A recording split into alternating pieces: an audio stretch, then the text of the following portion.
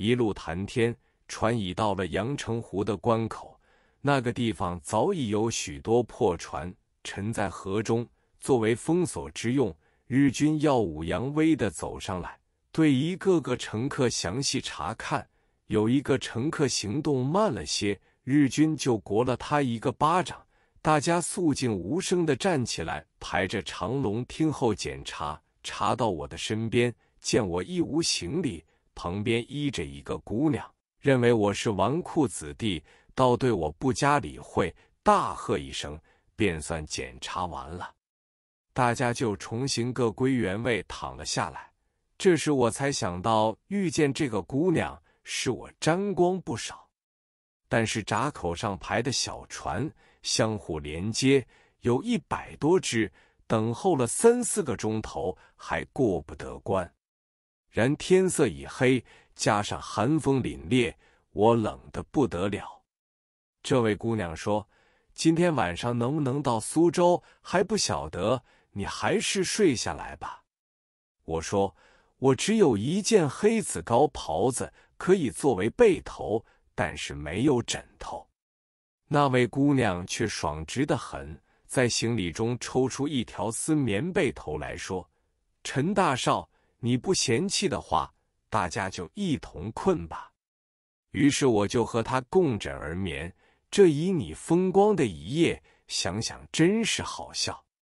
困居苏州，痛苦万分。到了苏州码头，果然有马车等着，我就依约定的话送她回家，并且还在她家中坐了一会，饮了一杯茶，封了一个红封包，欢笑而别。到护龙街再找一间客栈，我坐在马车上，要车夫介绍我一家旅店，一连问了3家，都已客满。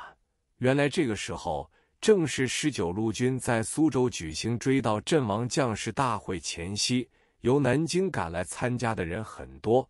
后来好容易在一个小巷口找到一家旅馆，这个旅馆是一个旧家所改造的，老板领着我去看一间官房，房间既小，设备又简陋。我在无可奈何的情况之下，也只好住了下来。老板问我，你怎么没有带被头铺盖？我说，匆匆忙忙出来，来不及带。他说，这房间每日租金1元2角，租一条被头，大洋1角。我说好的。过了一会，被头拿了来，这被既厚且硬，重达6、7斤。我也吃不下东西，倒下去就睡。可是睡在床上，鼻头接触到被头，闻到的味道真想呕出来。这时虽然天气很冷，但是臭虫、木虱依然大肆活动，实在难以入睡。又想到家中是否会受到日本军人的搜查，又不知道我的母亲会不会受到惊吓。东想西想，反复而卧，朦朦胧胧已经天亮了。起身后第一件事就是要洗脸，但他们并不供应毛巾。他们说，本来我们用日本货的铁毛牌毛巾，现在因为抵制日货，只有青布毛巾，牙刷我们是没有的。因此我也就胡乱地洗了一通。我在洗面时照一下镜子，只见自己在整日整夜的消耗之下，显得憔悴不堪。我走出房门，问老板哪里可以买到毛巾牙刷。老板告诉我，现在为时尚早，没有一家店铺开门，你最好上吴院去吃茶，那里有毛巾可借，可能连牙刷都买得到。正在这时，隔房走出一个老头子，给我一张卡片，上面写着吴铁口3字。他开口就对我说，昨天你到旅馆来时，我看到你满面晦气，今朝一看你的面相，恐有杀身之祸。我一听了这话，真是说到了我心里，连心都像要跳了出来，只好强自镇定地说，不会有这种事，你不要胡言乱语。说罢这句话，正想逃避他，不料他一手拉着我说，我铁算盘算出来的事是不会错的，我只讲一句话，对的你就请我算命，不对的话一个钱都不要。我说我不喜欢这一套，不必多说。他说你呀，10岁之前已经丧父。这句话我听了，倒有些心乱起来，因为我早年丧父，在上海的友人都不知道，何以他会知道？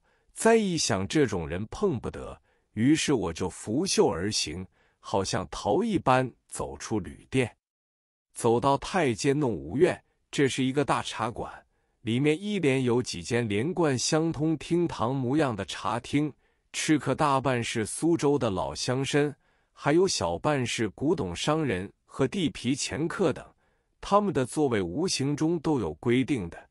我随便捡了一个位置坐了下去，四周的茶客都以奇异的目光看着我。原来我坐的这一个位子是一位老客人天天来的。茶房问我要些什么，我说要一条毛巾和一支牙刷。他说都有。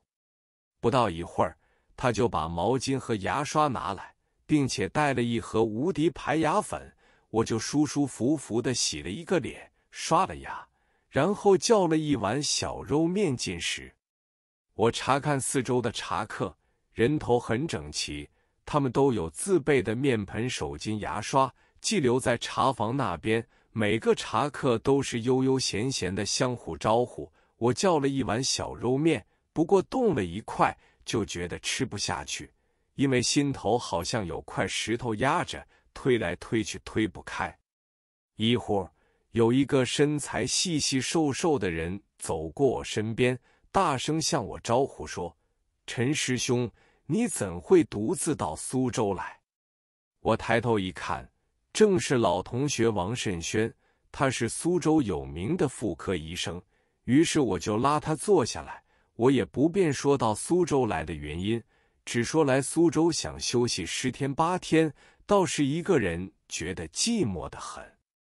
王慎轩说，在我门诊时间实在无暇陪伴你，让我的学生来陪你到苏州各处去走一趟。我说那好极了。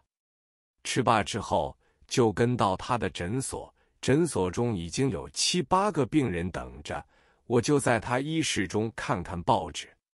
那时节上海到苏州的火车还未通，报上满版登载着白川大将被刺的新闻，说目前正在搜捕余党。我看了，心里又是一阵不舒服。王慎轩说，我的学生姓李，他可以整天的陪着你玩，晚间请你到我家中来吃便饭。我说好极好极。